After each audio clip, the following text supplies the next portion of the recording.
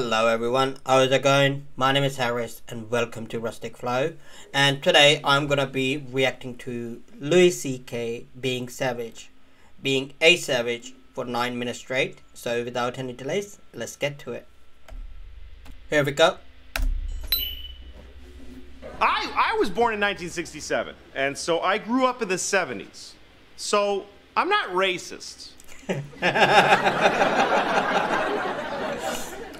However, that was a very racist decade. People said racist things all the time, and nobody got offended. The only time somebody got offended if you said something racist in the 70s is when they would then say, like, hey, you interrupted me. I was saying something racist. Why did you? I wouldn't do that if I was you. Why? It says press. So you press a thing because it says press? You would not have survived the camps. What? Dude, You it should have says said you would not have survived Go the ahead. camp. Why would they make it say Press press? the arc button. Enjoy. Nigger. My kids are like Israel and Palestine, and I'm like America.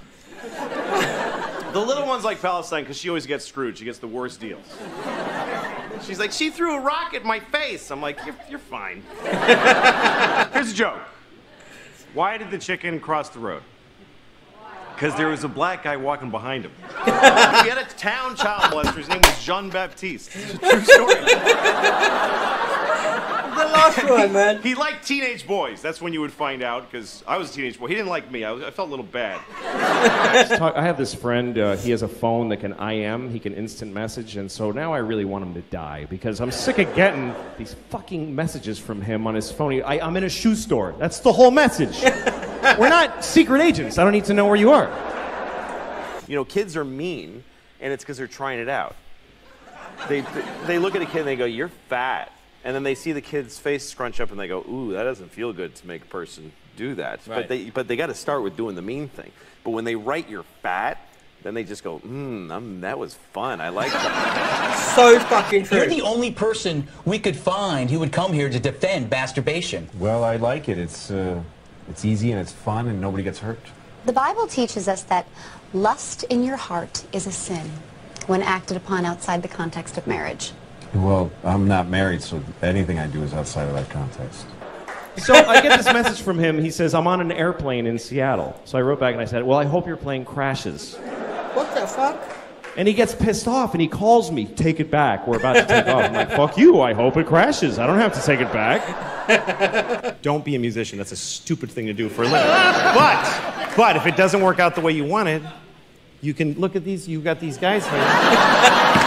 And he tries to make. He goes, well, how are you going to feel now if my plane crashes after you went and said that? I'm like, are you shitting me? That would be amazing. To know that I can do that? I'd happily trade your life for knowledge of my powers. Enjoy each other under his loving gaze. When you mean that God watches married people have sex? Well, God watches over everything. So we're like porn for God. He watches us, and then he probably masturbates. Have you ever tried? Tried not to masturbate? Yes. Well, sometimes I won't do it for like a week, but that's just so that when I do it again, it'll be way better. I'm thinking of buying a goat.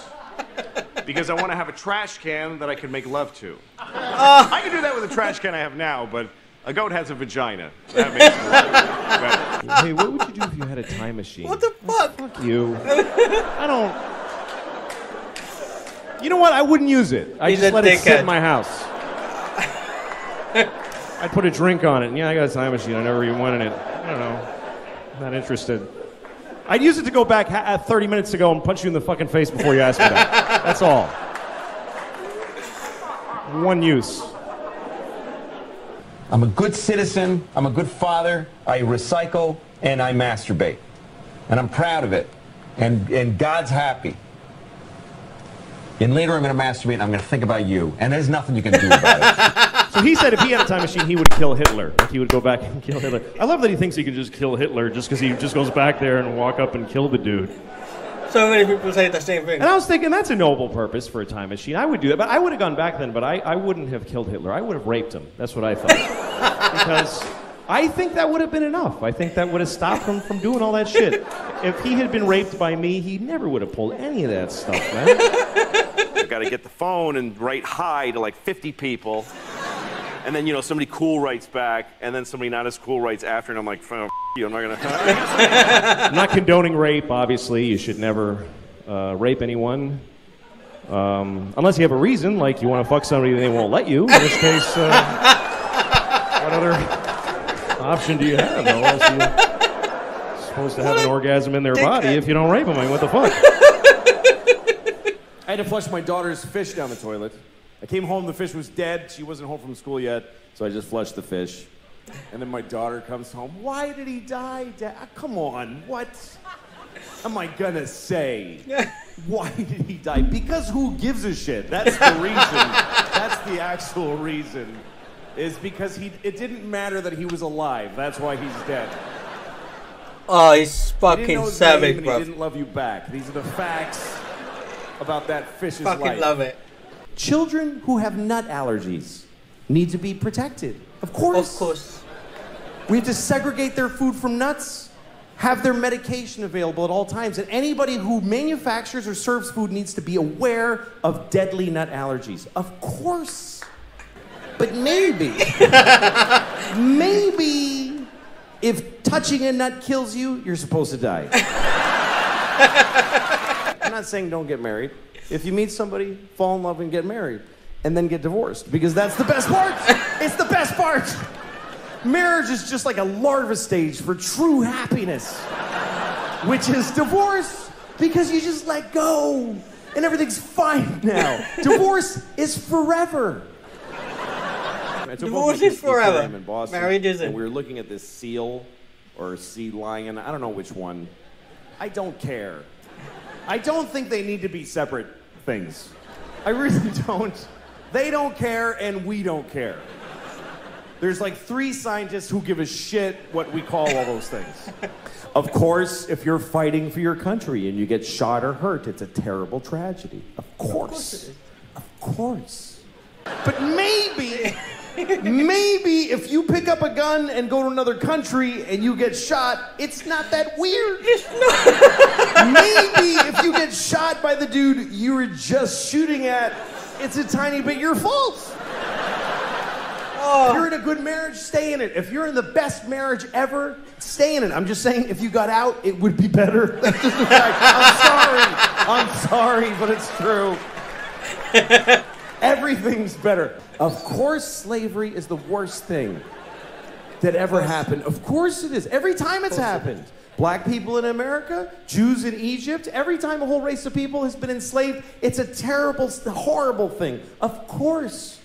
But maybe every incredible human achievement in history was done with slaves. Every single thing where you go, how did they build those pyramids? They just threw human death and suffering at them until they were finished.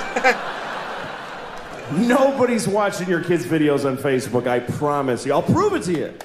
Next time you tape your kids dance, take 1 second of it, and then add 20 minutes of just your own asshole. Just go in the bathroom and just record your own anus. Nasty.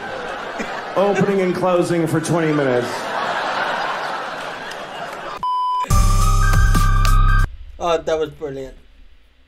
So, that was Louis C.K. being a savage for 9 minutes straight, and that was an absolute savagery. Like, it was so brilliant. I absolutely loved every fucking joke of it. Obviously, I've heard some of those, and some of them I haven't heard before. Like, it's absolutely brilliant. I really did enjoy that. And I love no fuck given approach to comedy, because that's exactly how it's supposed to be, and that's how it conveys. I love this sort of comedy. Meanwhile, the moment that video finished, I got a recommendation for Jim Jeffries video, which I'm gonna do straight after this. So there will be 2 videos uploaded straight, one after the other, so keep an eye out for that one as well. But if you enjoyed this, and if you enjoyed that sort of comedy, and if you got any other comedians you know who does this shit and I haven't done reacted to it, do let me know, because obviously we're gonna enjoy that, because the darkest the better, you know what I mean. And I hope you enjoyed this. If you did, go ahead, click that subscribe button and leave any suggestion, comment as I mentioned, and I'll see you guys next time.